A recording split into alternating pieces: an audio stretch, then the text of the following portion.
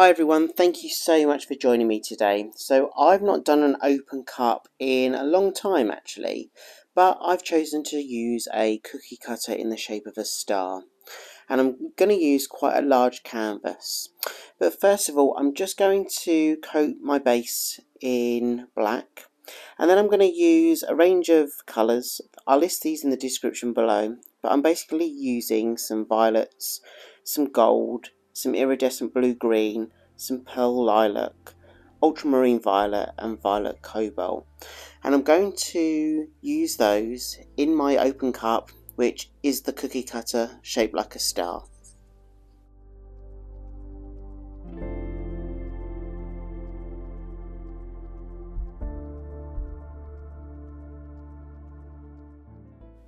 So as you'll see, I'm basically taking each colour in turn, starting with the gold, and I'm layering those colours within the cookie cutter.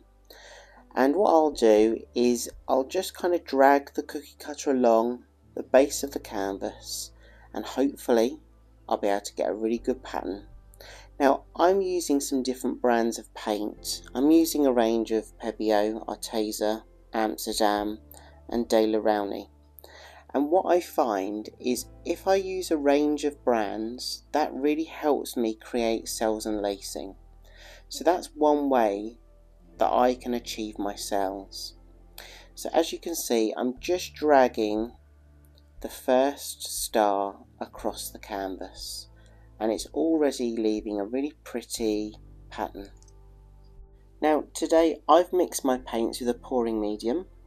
I'm using Owatrol, so that's the kind of the version of Floetrol that I can get here in the UK, and I've mixed it 1 part paint, 3 parts Owatrol, and I've also added a little bit of water just to make it a little bit more fluid. So as you can see, as I fill the star up and I drag it along, it leaves a really nice trace, and I really love these colour combinations. But as it travels and I rest it for a while, that's when the cells start to form, and that's how the paint and the Owatrol creates and reacts within that formula. I'm going to do this around 3 times, so I'm going to fill the star up with the combination of the colours, drag it across the surface, and then what I'll do is I will have a look at the design that it's created, and I will start tilting that design out across the canvas. I really want to, and I intend to leave some negative space, because I think having a black base with those colours on top will really make it pop, and it will really stand out.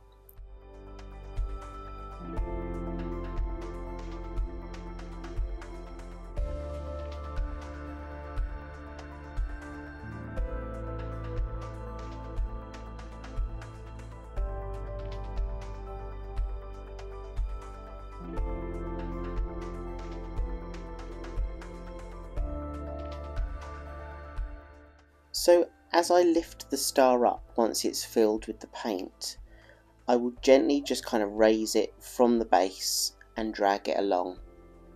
I do that quite light-handed, so I'm literally just releasing that paint as I drag it. Just slowly, there's no rush, and as I do that I have a look at the pattern and the colours that it leaves behind.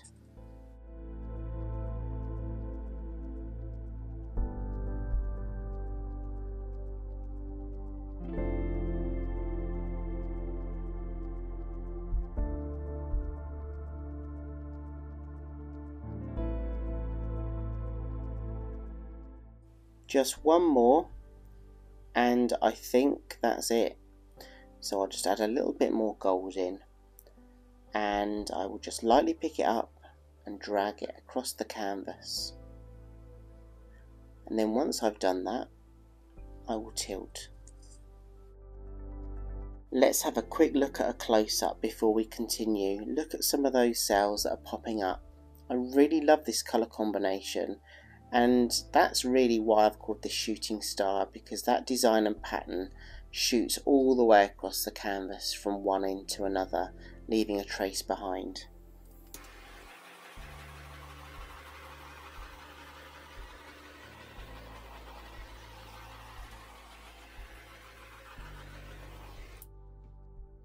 So to tilt this design, I'm having a look at where the layers of paint are, and I really want to ensure that I do leave some of that negative space. So I do want some of that black to kind of shine through when it dries. So I'm going to just tilt off the first side. I'm near the end, one end, so that's good. I can kind of tilt that completely off. I'm very conscious that there's a gap the other end, so I will probably do something with that later just to ensure it's balanced. But I'm really happy with how some of these colours are now stretching out and shining through. It's really important for me to have done this, because if I've left it as it was, I think there was too many puddles of paint in those areas. But it's really interesting to see how this design develops as you stretch it out, because it really does change.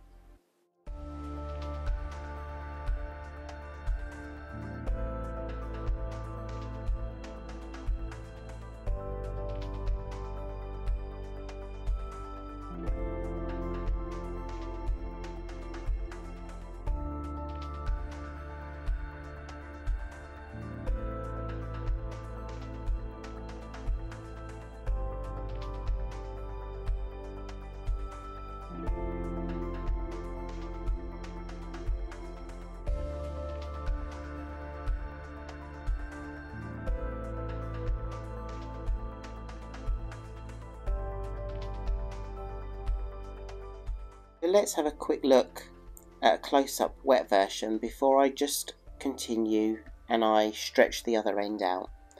I love these colours, guys. I really love some of that detail as well that has formed within the middle, and just having those parts black and remaining black on some of those edges I think really helps focus the eye into the middle of the piece, and it almost gives it a space feel.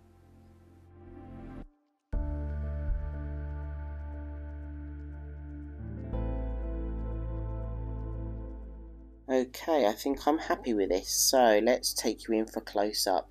I just wanted to take that end off just to kind of balance the other end, but I've maintained some of that negative space by keeping those two corners there with the black. And then we go round and through the detail. Those colours have not muddied at all. I'm really happy with this, and some of that detail just here I'm really enjoying. I really hope this dries really well, so fingers crossed. It's quite a long canvas, so it was quite tricky to ensure that you could see all of those angles, but I hope it dries really well, and I'll take you in for a close-up. So here we go, dried version. So this is still on my table, but I'm going to hang it on the wall as well, just so you can see it the other way round. I'm so happy with how it dried. Yeah, I think I really like that I've kept those corners as negative space. But I can really see that blue-green, that iridescent blue-green really popping through.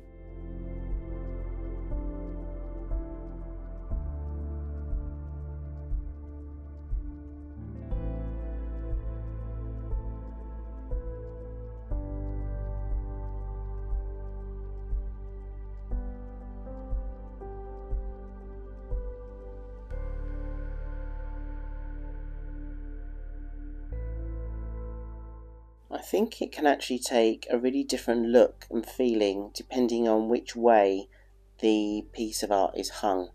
So this is a portrait hanging. I showed you it on the table in landscape, and yeah, it's totally different, but I'm so happy with this, and I had a lot of fun, and I think using a different shaped cookie cutter as my open cup was a lot of fun too. So I'll leave you with the dried result. Thank you so much for your time, thank you so much for your support, and I really hope to see you again soon. Have a great week everyone, and take care. Bye.